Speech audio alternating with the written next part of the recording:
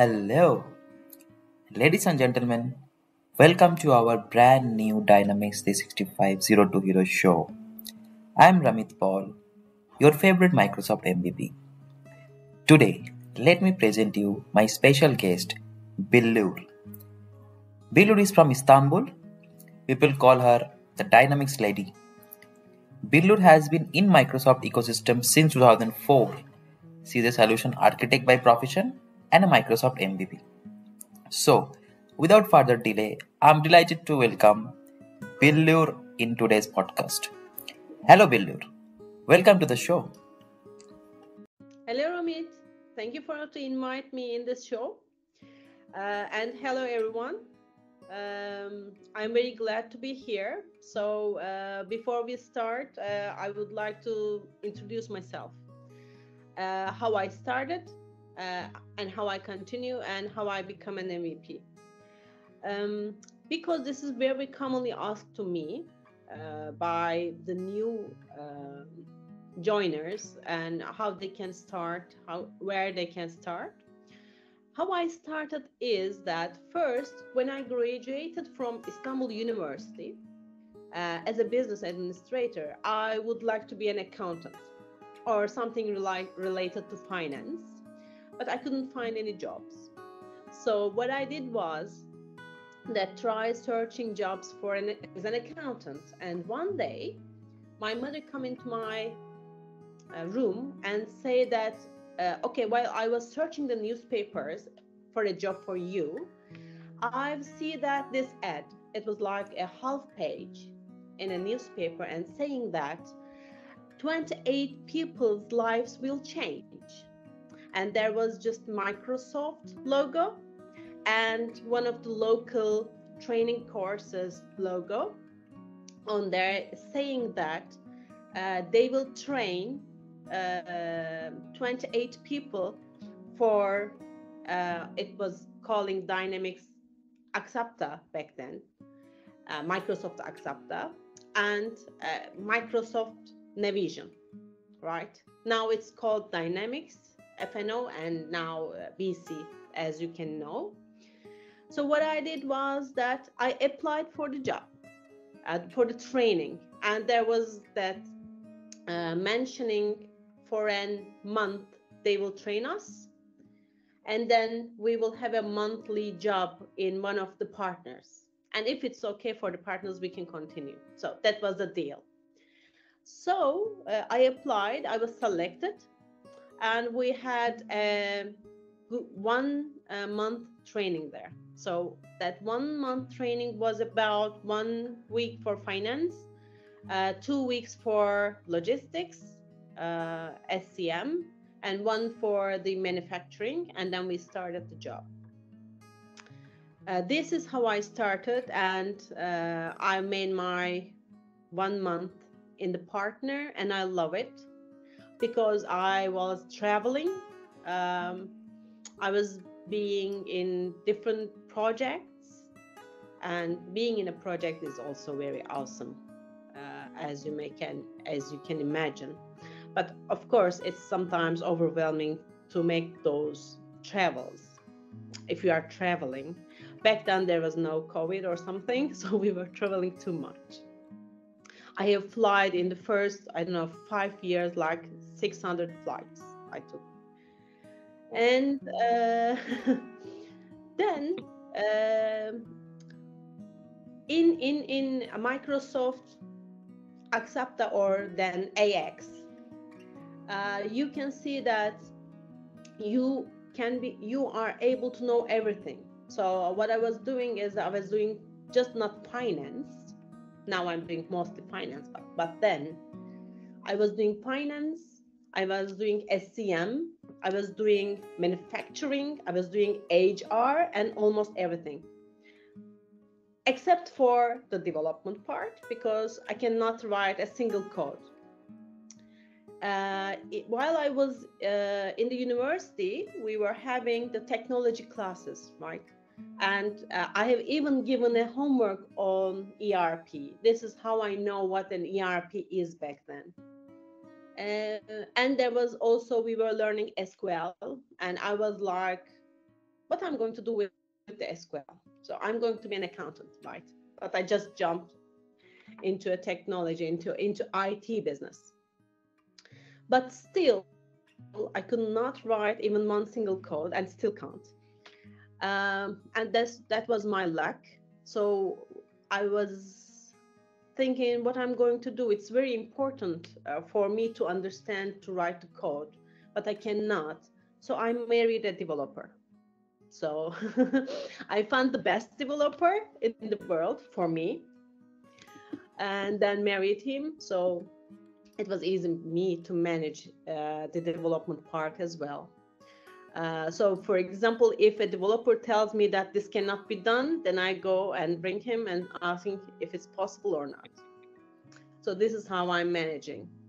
But now in these days, it's a little bit harder to manage all the finance, SCM, manufacturing all together, because now Microsoft Dynamics FNO is like a huge thing. In every part, in every 3 months, new things are coming into the system. Even some modules are rising. Some integrations, and there's now Power Platform objects. So it's not easy to manage everything. So I have to select one of the modules. This is why I selected finance.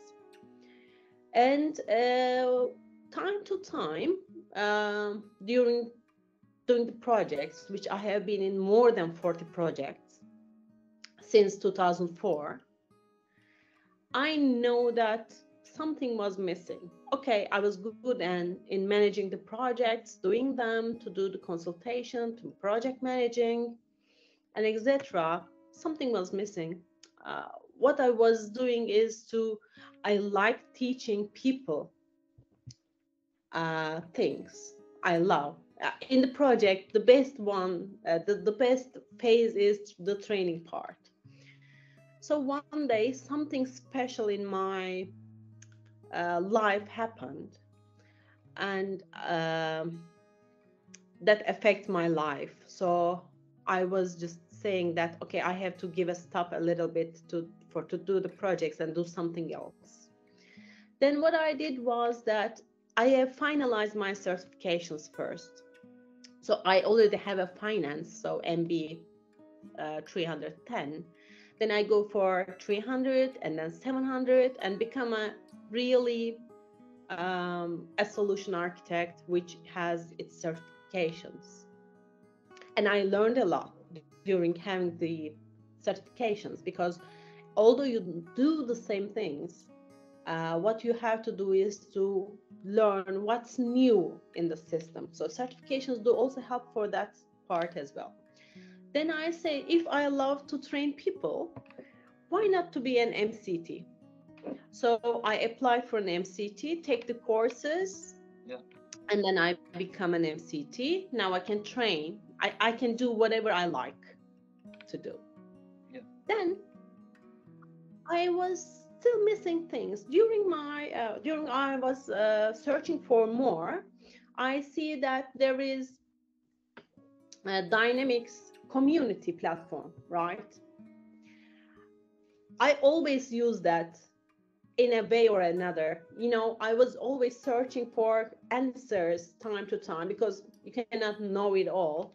So when you go for a project and a customer asks you something, if you cannot find the solution in documentation, or even you have an issue that you have in the system and you want to ask to someone who is better than you, or maybe not better but has experience, I was always searching the internet, you can say, right? And there's always rising me, it's either Ludwig or it's either Andre, right? Yeah. Because they are both finance mostly, and I really adore them. So I really like them. They were like my heroes, we can say. And then when I start reading, I say, why I'm not replying? Now it's time for me, and I have time to reply, because easy to reply if you know something, especially if that happened to you, if you have that experience, so that we can help rather than always waiting someone else to help. So this is how I started the Dynamics community posts. And then I say that, okay, I always try to do a blog, right? Why not to create a blog in the community and uh, write down the blogs there? And I was always hearing, okay, about the MVP thing, but I didn't know what an MVP is. I only know that it's an awesome thing. To be an MVP is an awesome, but I didn't know the details. So I read what an MVP is and still had questions. So I asked Andre Klavan and what an MVP is, and he explained me. Actually, I think he is a wonderful MVP because he helps always. Yeah. And told me that being an MVP is not about the best, to be the best, is about helping people of the community. And it was good for me because I was already doing that. So nothing has been changed since we talked with Andre. I keep on going, helping people through community. Of course, I was doing my blogs. I don't know. I started just taking some videos and exit from, and somehow it's been seen from across the oceans from America while I'm living in Turkey, in Istanbul. It was very far, but it's been seen by an MVP, and then told me if I can just show you as an MVP, and I say yes, of course, because it's a huge honor, you know. And um, then it's evaluated, and I become an MVP, and I like it. But as I mentioned, it's not something that you think you deserve for. People should think that you deserve it. And for to deserve it, all you have to do is to help people. It's very easy, you know. You can always spare some time. What I do now is that I'm not saying in a day I should create one blog a day. I'm not saying that I should spare half an hour in a day. When I see it, when I see the issue, if I know it, I just reply in 3 minutes or 5 minutes. That's it. So this is something that everyone can do. The important thing here is that if it's something that you like to do, right? So this is how I become an MCT, how I become a solution architect, and how I become an MVP so far.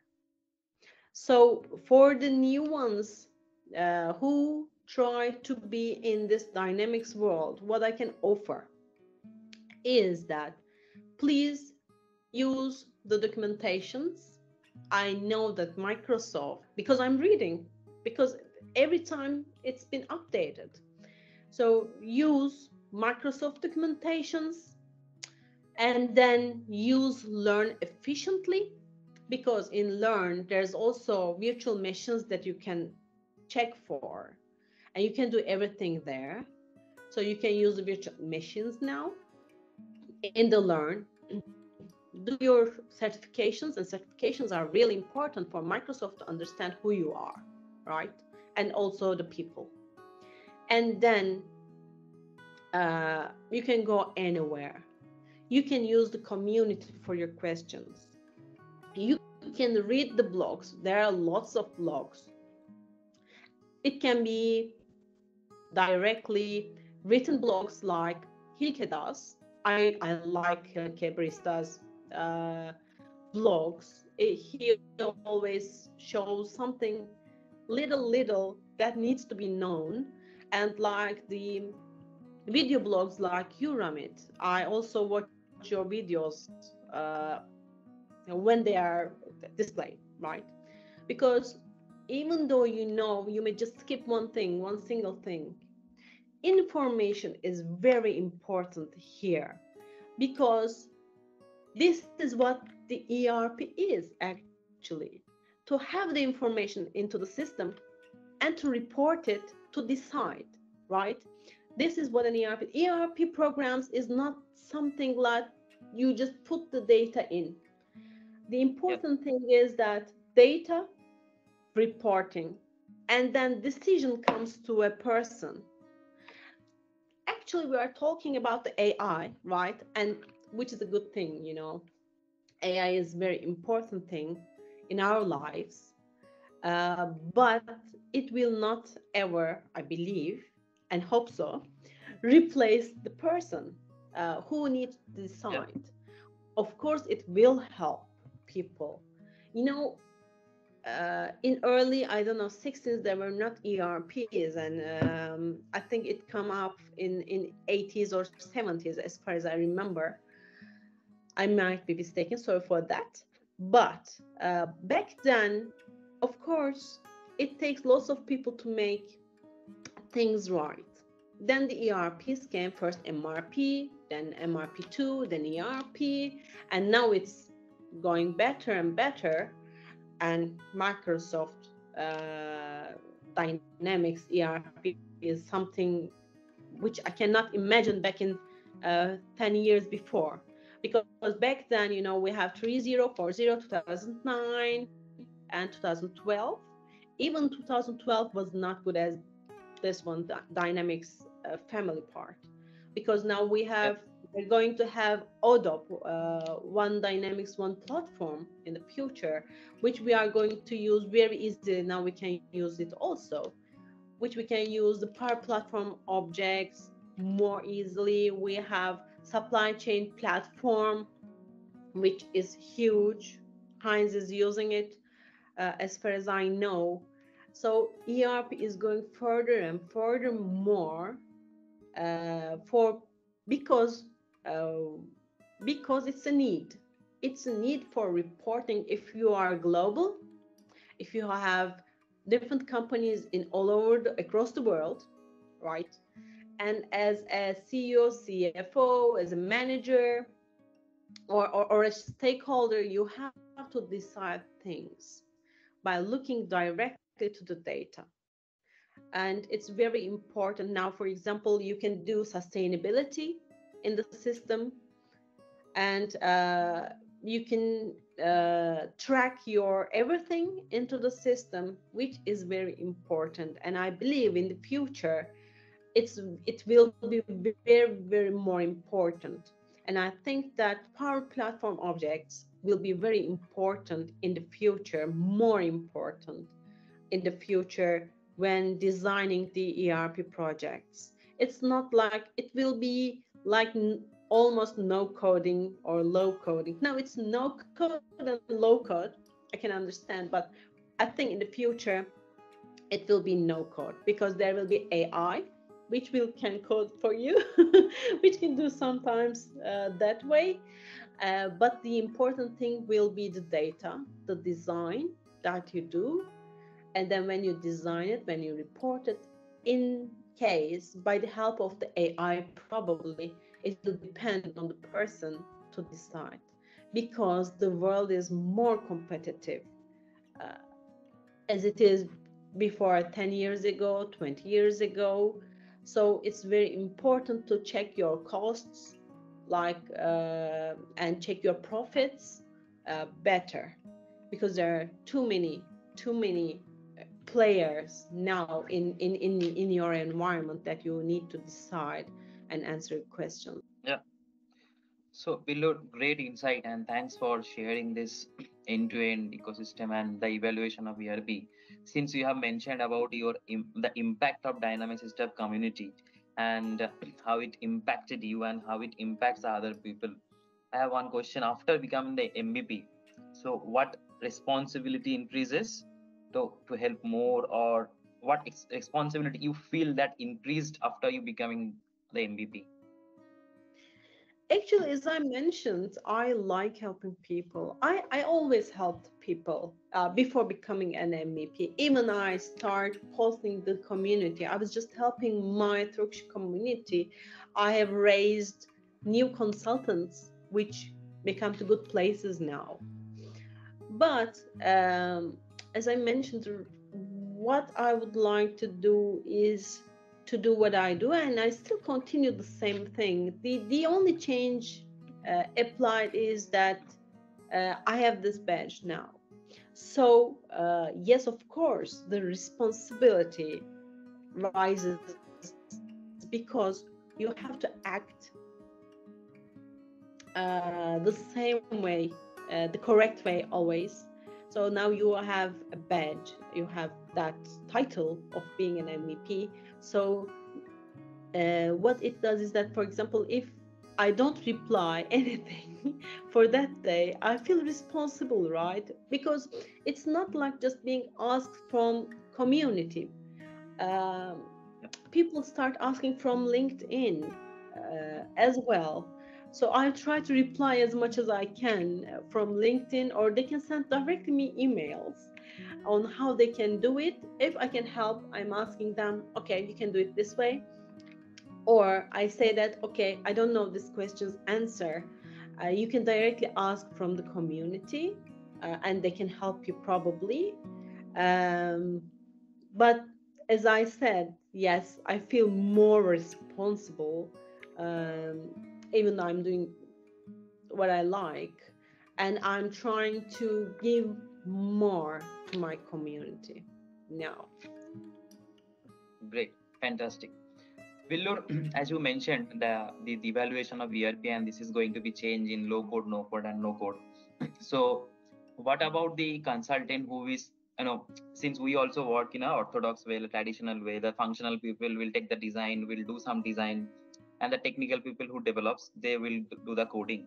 So, what about this traditional approach that who does functional design, what they will do, what they need to adopt in part of future, and what the technical people who only responsible for doing the coding, what they need to do, or what they need to adopt, in future days. So what is your suggestion? Okay, this is what I'm discussing with my husband as well, because he's a developer. So he may lose his job. No, of course not. He will not lose his job.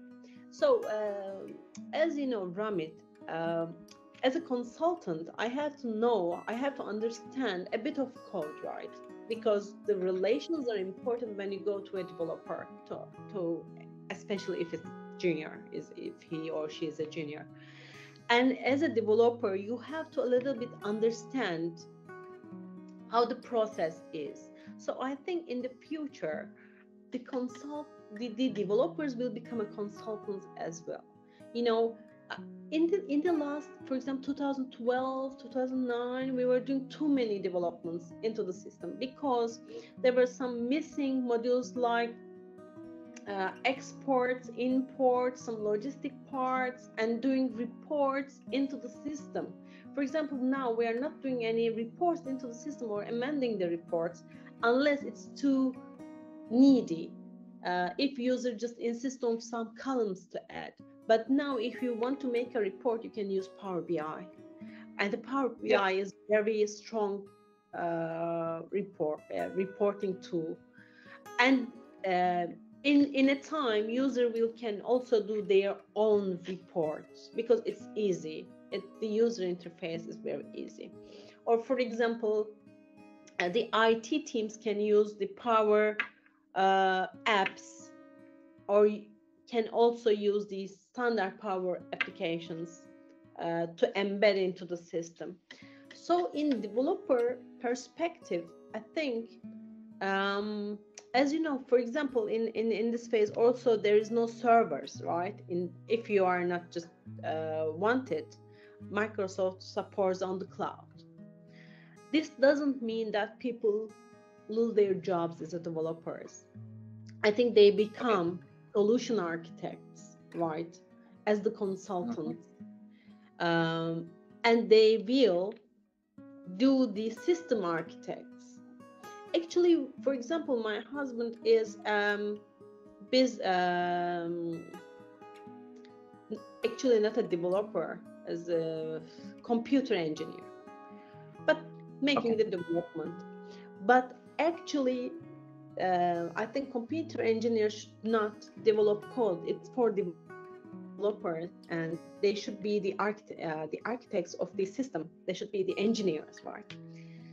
I think in the future, being a solution architect will become more important to implement the processes, do the data migration, changing the world, and designing the processes of the ERP systems, because the ERP systems, a little bit uh, people do not understand, maybe in a way, because if you do not do ERP in your system, right, Hmm. using an ERP system is not important. So you do your ERP in your company, and then use ERP systems accordingly. So designing will become more important.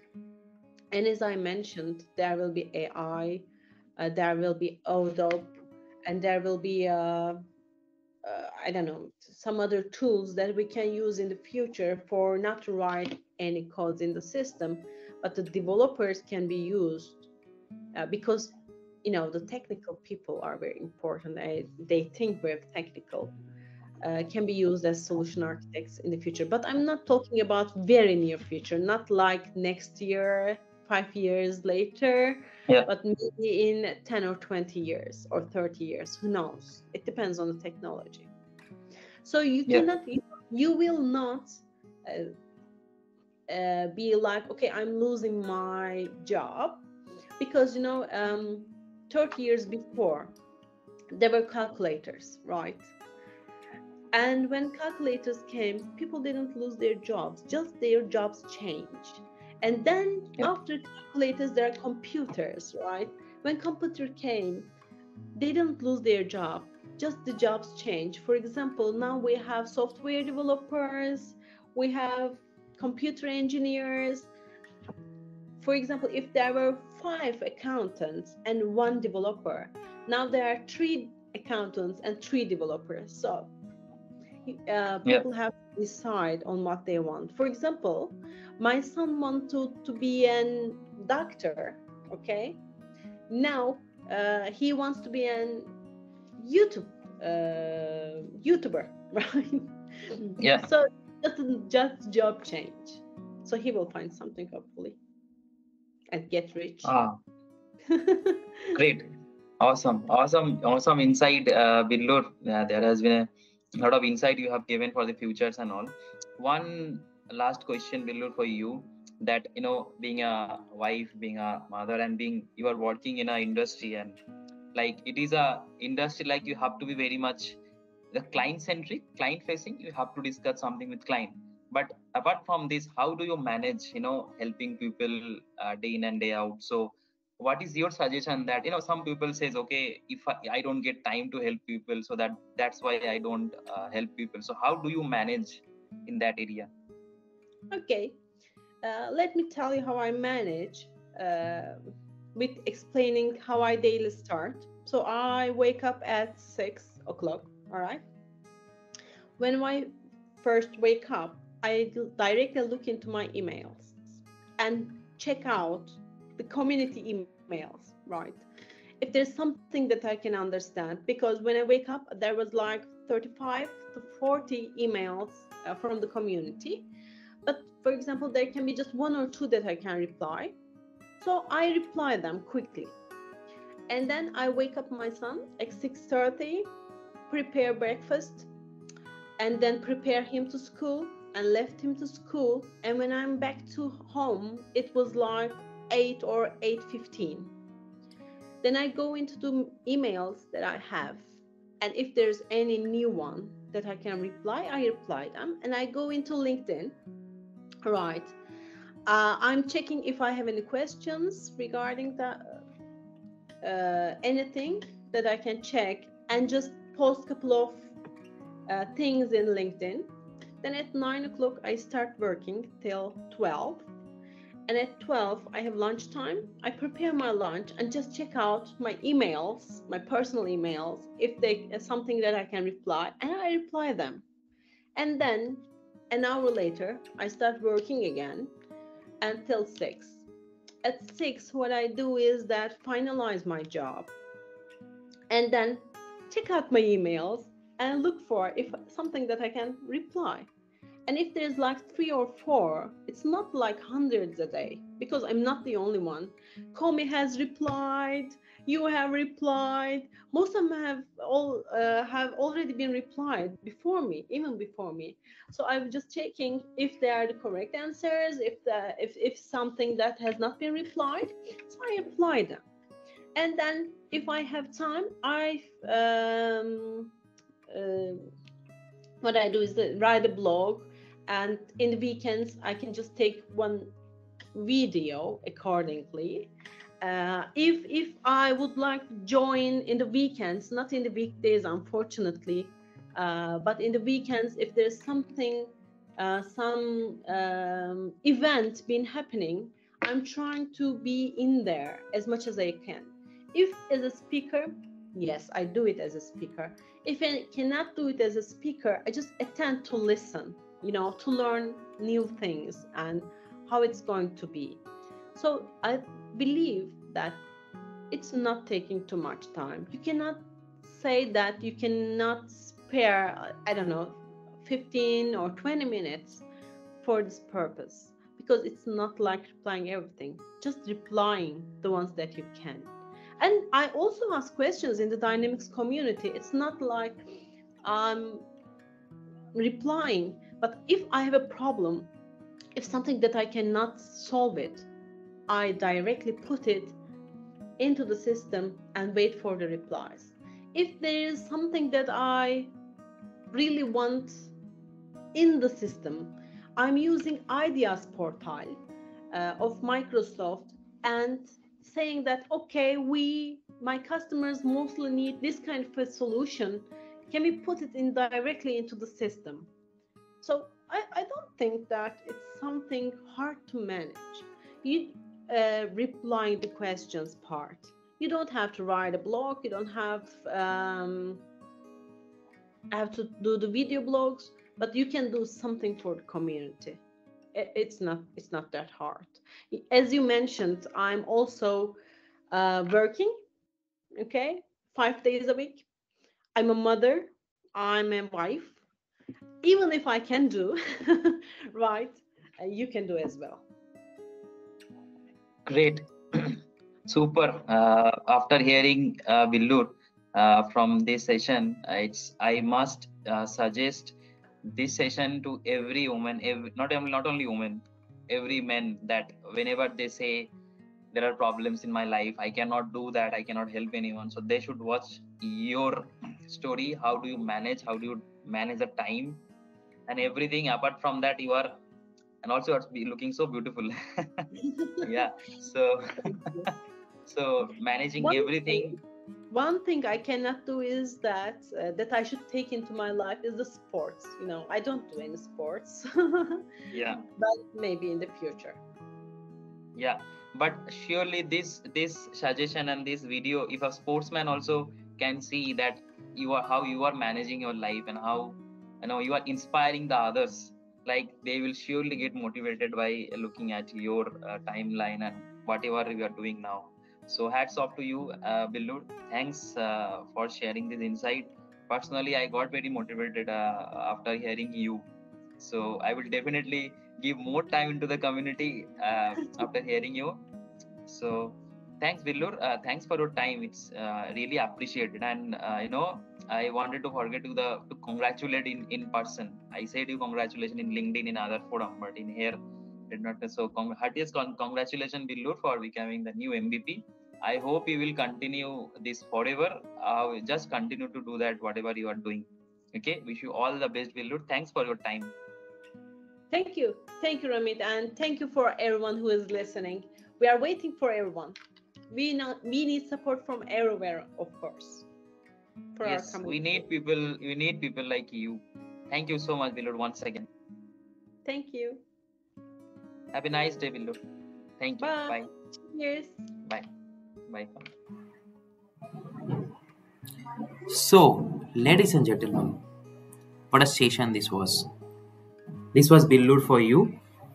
Billur has talked about many things in ERP industry, like the future of AI in the ERP and the impact, the low code, no code importance in the ERP, and what are the futures of a developer and a functional consultant for the low code and no code evolving era.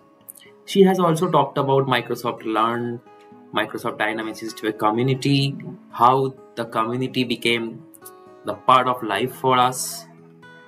Okay, and also she has talked about reading blogs and learn efficiently. The last thing she mentioned that you can do something for the community and it's not that hard. We wish Billur all the best for our future endeavors. Thanks for watching. Stay tuned for another episode next week.